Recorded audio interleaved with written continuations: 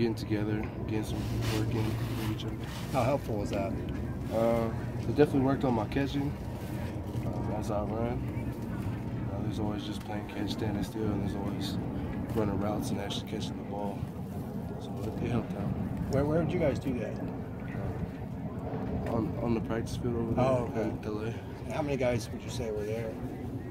Probably everyone that's a skill. So it was a good group of guys. And how often did you guys do it? I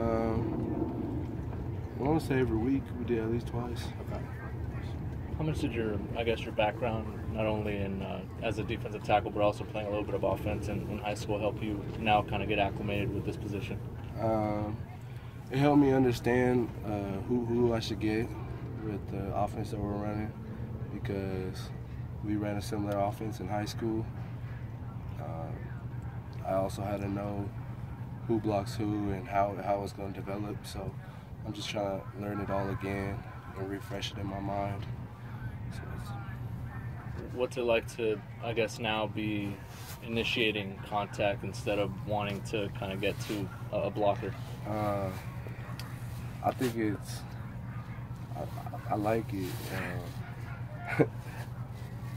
It's violent. You gotta just go hit somebody, you know. I can't wait to see what it's like to be in the game doing that. So yeah, it's fun so far.